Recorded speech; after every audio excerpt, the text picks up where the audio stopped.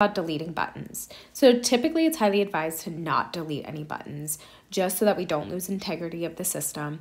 And typically words are on the device for a reason. So hiding and unhiding is where that really comes into key, especially for the students level. If you are needing to reduce some vocabulary, hide some buttons instead.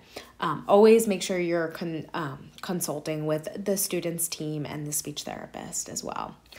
Another important thing is that there is no undo button on TouchChat. So once you delete something, it is gone, and you would have to either create that new button some way. All right, so let's go in and let's delete some buttons. Eat. So I'm going to delete applesauce. So I'm going to go to menu, edit page, and I'm going to tap applesauce.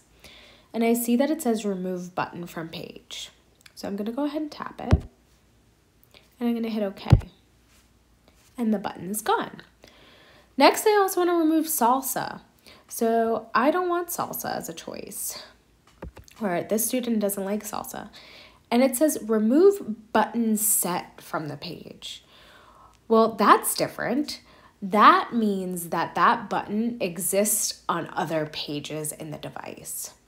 So if you delete this button, it's going to remove the button on all the other pages in this device. So for example, it's not only in snacks, so I'm going to hit done. It is also in condiments because it's considered a condiment as well. So if you want to keep that button on the device, then do not remove that button set. Okay.